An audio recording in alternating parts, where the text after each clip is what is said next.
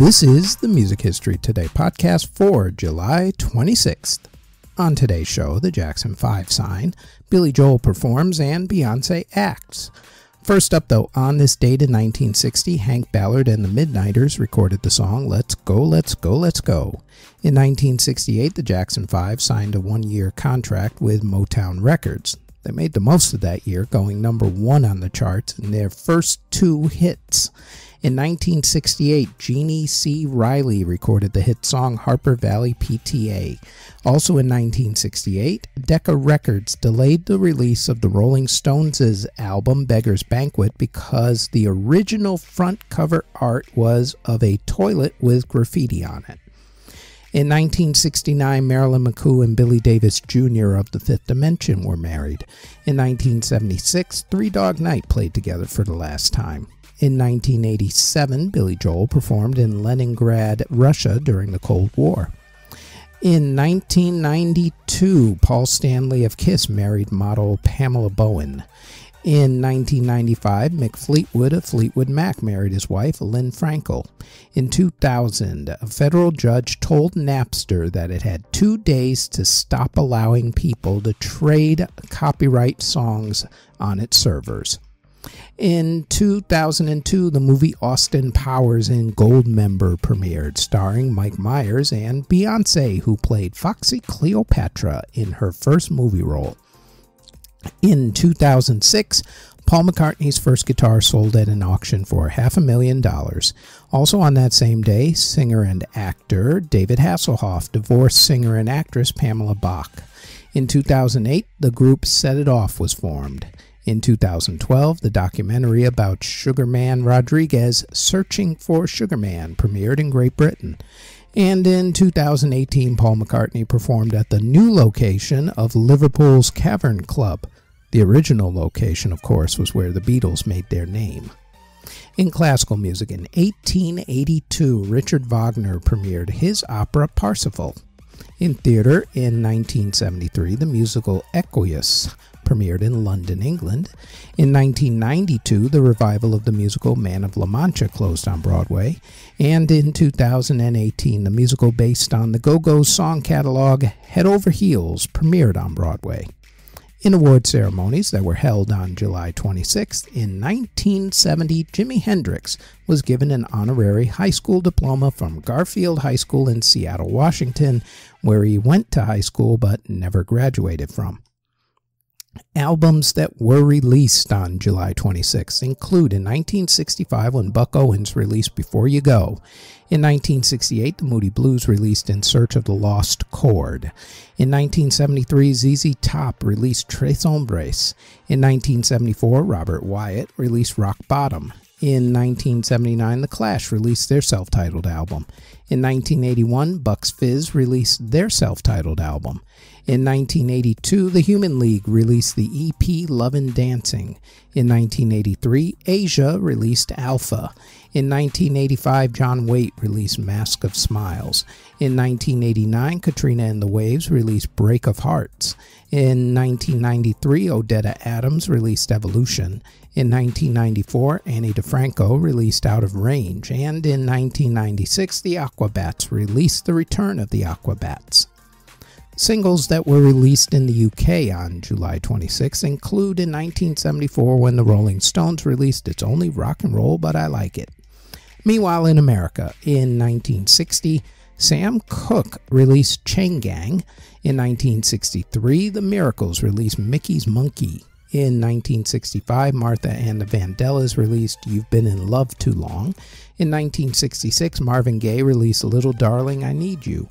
In 1967, the Kinks released Waterloo Sunset. In 1969, Johnny Cash released A Boy Named Sue. In 1979, The Clash did a twofer. They released Gates of the West and I Fought the Law. In 1982, Pink Floyd released When the Tigers Broke Free. And in 1985, the Thompson Twins released Lay Your Hands on Me. Before we continue, we'd like to tell you about the Music History In-Depth podcast, where we go in-depth on the history of some of the events from the daily version of the Music History Today podcast. The Music History In-Depth podcast drops new episodes every Tuesday in audio and video form wherever you get your podcasts.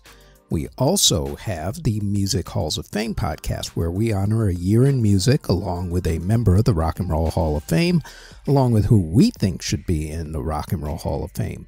Plus, we honor a different museum, Walk of Fame, or Hall of Fame.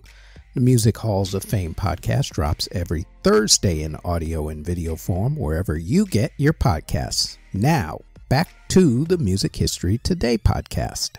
Artists who were born on July 26th include the legendary Mr. Mick Jagger of the Rolling Stones, rapper Stormzy, singer and actress Taylor Momsen, Jim Lindberg of Pennywise, singer Gary Cherone of Extreme, and also for one album at least, Van Halen.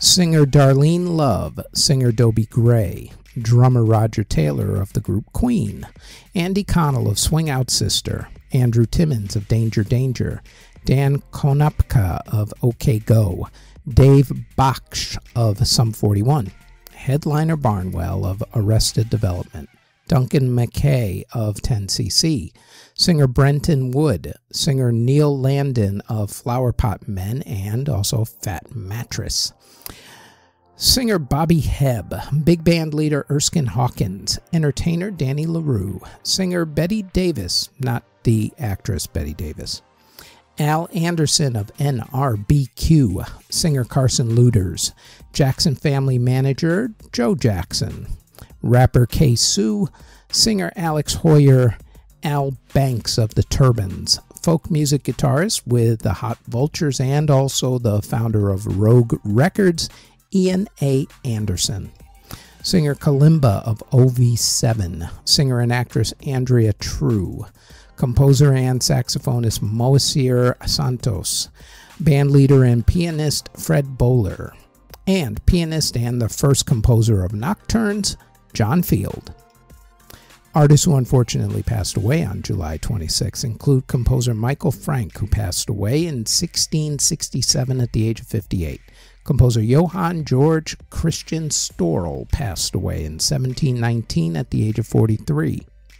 Composer Michael Shevenstol passed away in 1770 at the age of 65. Composer Daniel Dal Barba passed away in 1801 at the age of 86.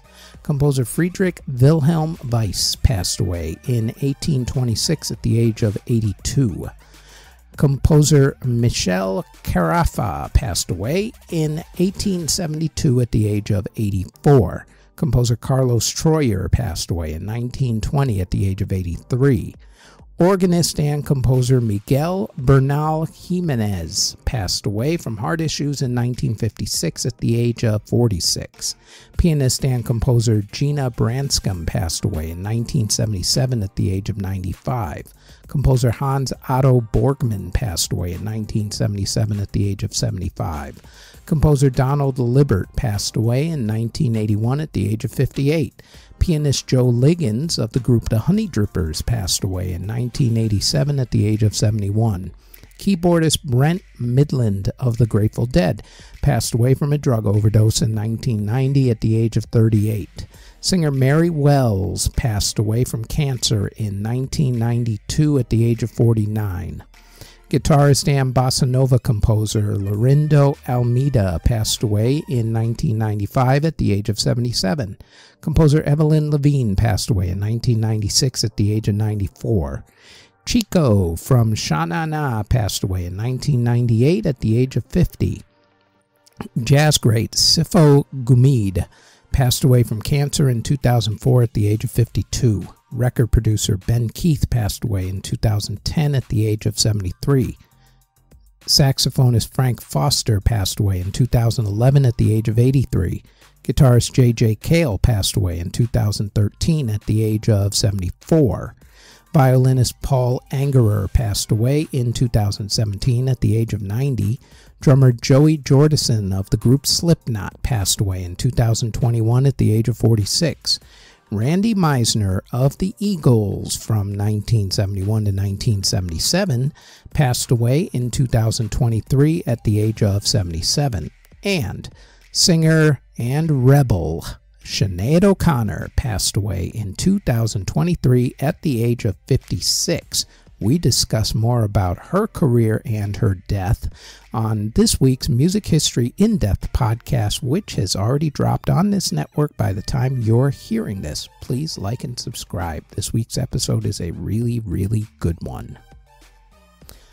Next on the Music History Today podcast, it is July 27th when, in 1983, Madonna released her debut album, and in 1984, Purple Rain, the motion picture, gets released in movie theaters. Thank you very, very much for listening if you're listening on the podcast, or if you're watching this on YouTube or Spotify video. As always, don't forget to like, subscribe, comment, and share this podcast. And if you like this podcast and you want more of our podcasts, then I invite you to check out our Music Halls of Fame podcast in either audio or video form. It drops every single Thursday. You can listen to the audio version of this podcast on Apple, Anchor, Spotify, Google Podcasts, CastBox, wherever you get your podcast from, all under Music History Today. You can also watch the video version of this podcast on either YouTube or Spotify video, also under Music History Today. Our Facebook page is Music History Today. Our website is jamaritaniamedia.com. And our Twitter is twitter.com/Music History Day. Thank you very, very much for listening or watching.